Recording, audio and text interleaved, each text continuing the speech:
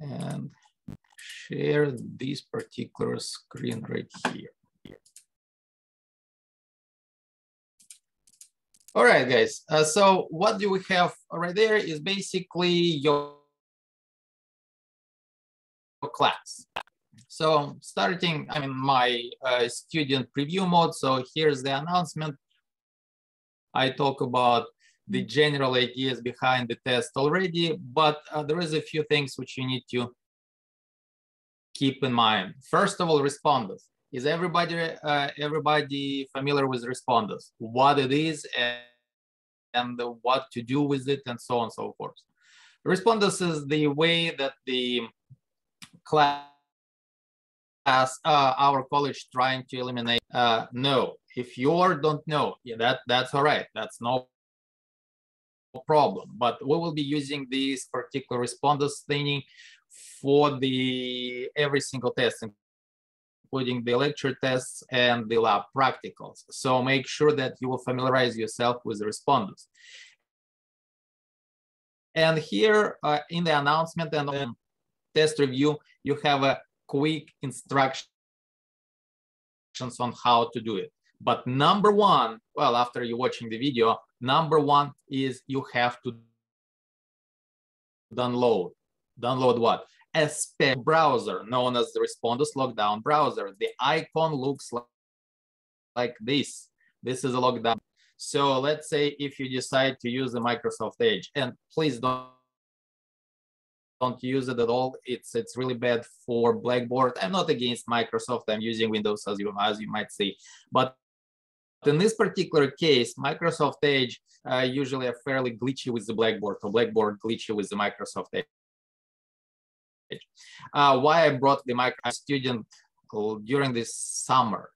She's like, I have a problem. The lockdown browser asking me for a password. I'm like, there is no password. She's like, no, it's asking me for the password. I'm like, are you in a lockdown browser? She's like, yes. Are you? It's asking me for a password. I'm like, it shouldn't ask you for the password because there is none. If you are in this class, you should be able to go into a lockdown browser and the test will be available to you pretty much right away. And she's like, but it's asking me for a password. So emails back and forth.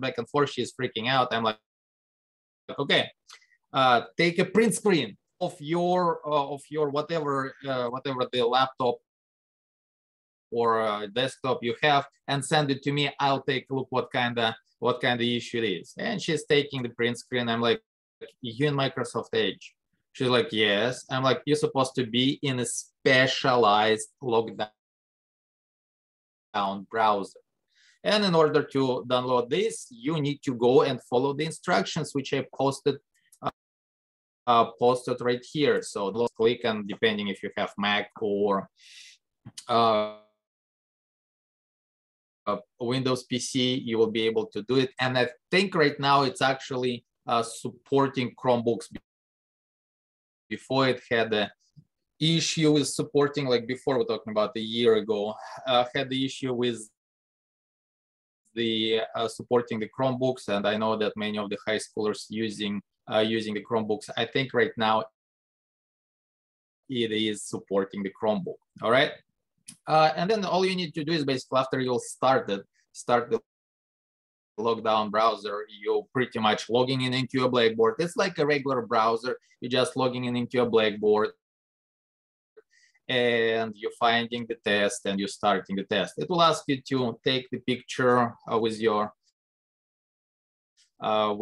camera, but don't do it like this. It's really I cannot see anything pretty much if you're doing really quickly. Just kind of take around very nicely. It helps you later on if for one or another reason I decided that you're trying to cheat. It will help you later on to build up your case. So it will help me to build up my case. I'm not saying that you will be cheating, but I had a couple of if-ish scenarios last summer. And the student looked like she was cheating, but actually she was kind of looking down, but this is how her setup was. She was sitting on a high chair and she was looking down on her laptop. So it's not only for me, but also for yourself. And what I did for you guys, I created something which known as a test review. If you'll go into, well, first of all, test review, right? But where you can find it, course content, lectures, and here we have it. If you will be okay with it, I can create those test reviews for every single test. Just give me the feedback. Do you really like it? You don't like it? You hate it, but you're finding it useful. I need some sort of feedback later on at some point of time, all right? So in this particular case, what you will do, you'll go in a test review and you can see test review required the webcam, respondus, lockdown browser, etc.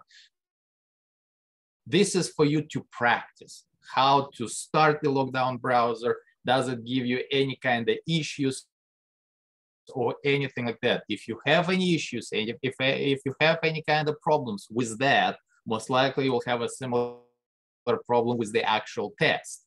So make sure to practice, okay? After the first one, I can make the test review not being through the responders. But now, test review, what it is, it says multiple choice, right? MC, multiple choice. Basically, I created something which known as a question bank. Question bank for that particular unit. Unit 1 consists of almost 500 questions.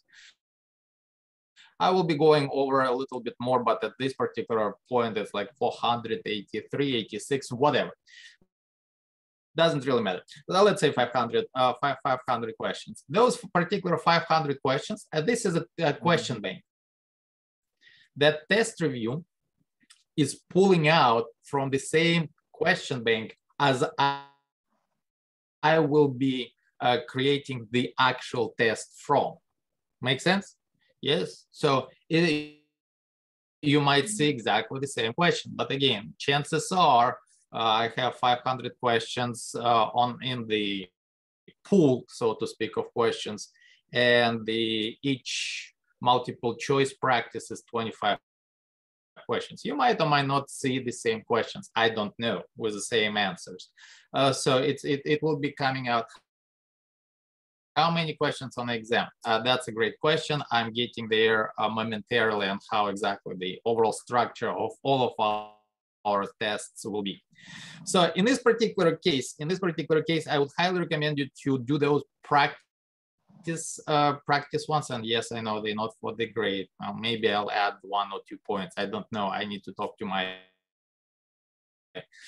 department head regarding that. But in this particular case, it's not counting against you. You can take as many times as you want to. You can, it will show you at the end all of the correct answers, and then you will see which one you're getting incorrectly. And also you will get used to the type of multiple questions, because different publishers asking slightly different questions. So I found it kind of helpful for at least some of my students. But again, that's extra work for me, and I don't really like to do extra work. But if you think that it's good for you, I will keep doing it. Test review number 2, 3, 4, and hopefully final.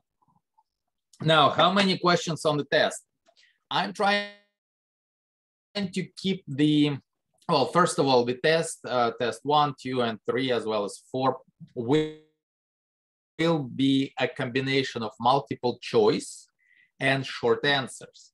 By the short answers, I'm talking about brief questions, and I already addressed which ones they will be: the evolution, the species, the examples of each, process of evolution, identify, tell me what it is, give me some of the examples, species, biological species, what it is, my favorite reactions, cell respiration and photosynthesis, the importance of any group we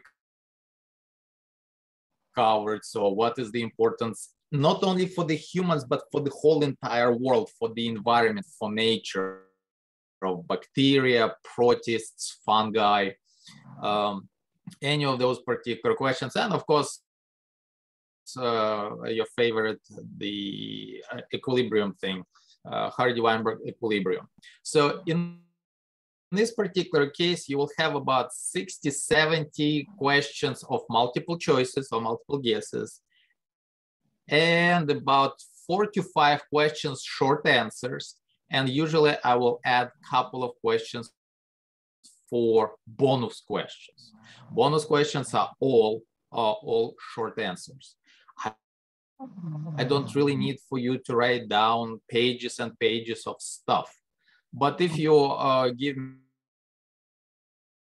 the definition of evolution, for example, define biological evolution, the process of changing of genetic frequencies from generation to generation.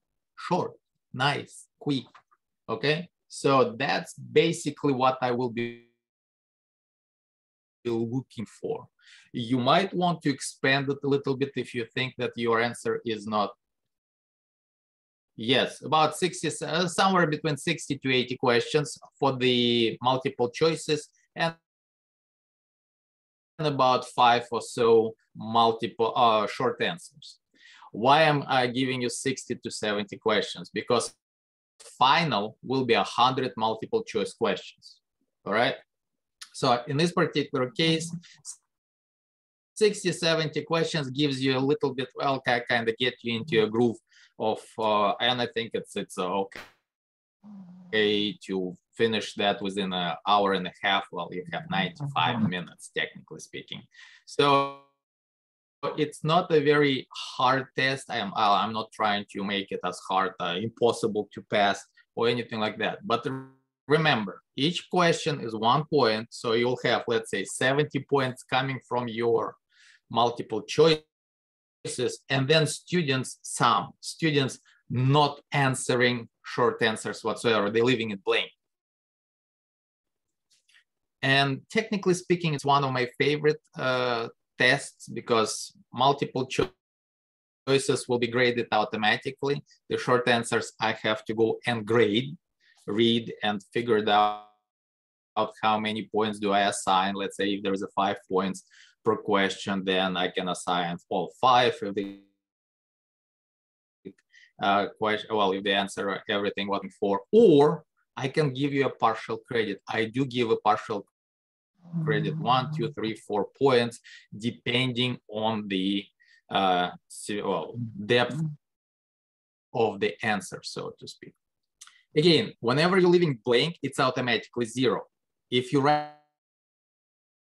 writing something and not literally something, I had students before that with a smiley face. I'm like, yeah, but I had students literally writing they're like, well, I still don't believe in evolution, and here's what I think actually happened. And then the student goes into what how he or she was thinking all of those diversity and all of those creatures which we see right now are arrived on this particular planet and continue to change. I'm fine with that. I'm not stuck on the single. If you didn't answer, that's it. No, I can give you at least a partial credit. It's not a biological evolution, but that's your system of beliefs, and I can respect that. I had students writing biological jokes, and I will not give you the full grade for the bio joke, but 1 or 2 points, yes, especially if it's kind of new. And please keep it school appropriate. Please, please, please. I had students before were kind of on a very thin line of being almost inappropriate. So let's keep it civil. All right. So that's basically it. So please answer the short answers. That's one of the very important part. And of course, you will please answer the short answers. Well, in a lab practical, it's not really a short answers. It will be just like a couple of terms. So be careful with that. So in this particular case, lab practicals will be, you'll see the picture. And I'll talk a little bit more about the lab practical on Tuesday afternoon after the test. There's somebody's on. Somebody has the mic on. So if you have a mic on, just, let me mute the person right there. So yes, so in this particular case, case, if you run into any kind of problems, right? You are taking the test and the internet quit on you. Happens occasionally. Don't make it every time the internet is quitting on you. But if the internet quit on you, take a picture, pull out the cell phone, take a picture of your screen, which saying that the blah blah is no longer available or what have you, and then send the email to me as soon as possible. Don't freak out. Don't wait for a very last moment. Just, hey, I have an issue. And okay, well, what kind of issue? Well, this is what happened. All right, well, do you have anything which backing up your statement? Yes, here's the print screen of whatever. If you think that some sort of questions are not entirely good questions, I mean, they were tricky. I'm reading through all of those 400 questions, trying not to keep them as tricky as possible. But I can overlook. And if you don't like a question, or like a last book, we switched to the new book. You are the first semester on a new book, but with the last book, quite often the publisher would do something very strange. It will ask the question would refer to some sort of figure or picture, and it will not post the figure or picture. I don't know why. It was a bug, well-known bug, and usually a test, each test would contain one or two of those particular questions, and students like, there is no question, there is no picture, I couldn't answer. I'm like, okay, take a picture, send it to me, and I'm trying to be a reasonable person. I cannot punish you for the question you don't have the ability to answer. And if that particular thing was that particular book, well, I'll assign the points later on. Arbitrarily, all of the students will get 1, 2, how many points needed. All right. If I'll deem, you'll say, well, this question was bad because blah, blah, and blah. And I'll look and I'll see the logic, and I'm like, okay, fine, yeah, let's do that. Let's change it. And I will eliminate that question from the test bank, but I also will assign the points to everybody, not only you, everybody. So speak up. I need that particular communication. Communication in the online environment is extremely important. In a face-to-face class, whenever you're taking, you can always raise a hand. I'll come and like, oh yeah, here's the answer on the board. But in the online class, it's kind of hard, right? So keep that in mind. Communication is the key. And if you are doing just fine, there is no problems, no nothing, you don't really have to email to me, but you can say, yeah, I took the test, everything seems to be okay. All right. Any questions, any problems on any other things regarding the test number 1? Where you can find it, well, whenever it will be available. Course content, you're clicking on the lecture, and somewhere right here on test number 1, you're clicking on it. And again, remember, lockdown browser. Right. All right. So that's pretty much all I have to say regarding the lecture test, except one thing. On Connect folder, it has those particular SB, Smart Book Activities. Smart Book Activities, if you'll click it, it will take you to the Connect. They're not for the grade, but they are really good reviews. That's why I'm keeping them for every single unit. Smart Book reviews, and I saw that some of you already doing it. Some of you are getting for the test review, but this is a good review at the end of the unit, kind of refresh your memory. Evidence of evolution, genes within the population, and so on and so forth.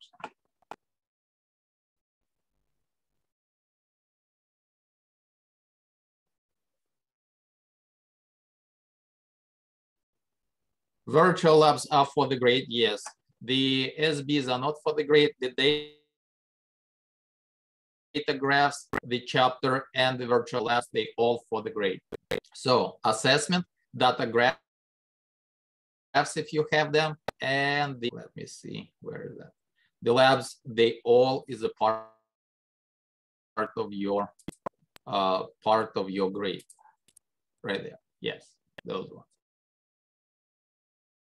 Now, regarding the PDFs, whenever you're saving the PDF, the question was that the PDFs are too big. Whenever you have, let's say, let me go with the bacteria guy, right? Whenever you have file and save as, whenever you're saving it, you can choose the file, reduce file size. If you reduce the file size, it will create a much smaller file. Less details, but much smaller. All right. Make sense? So that would be one of those particular ways how, and that's one of the beauty of the PDFs. It can create, it's a portable document format. So it will have the options to save it as a much smaller file. I generally do not go to the links, and if I remember correctly, for Microsoft Office, 10 megs is the file. 10 is the file. After that, it will say it's too large.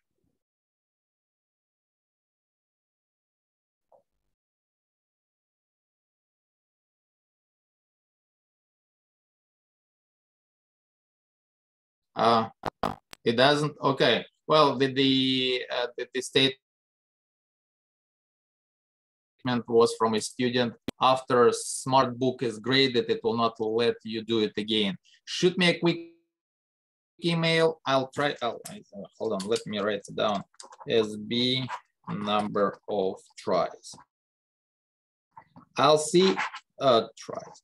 I'll see if I will be able to go into the Connect and change it. And I think Connect allows me to change it on a whim, but again, I'll double check on that. Okay. Yes. So virtual labs for the grades, SBs or not. Any other questions regarding anything else? Test related to anything?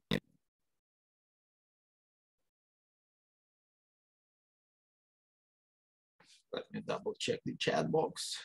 Yeah. All right. No. So let me kind of stop right here. I'll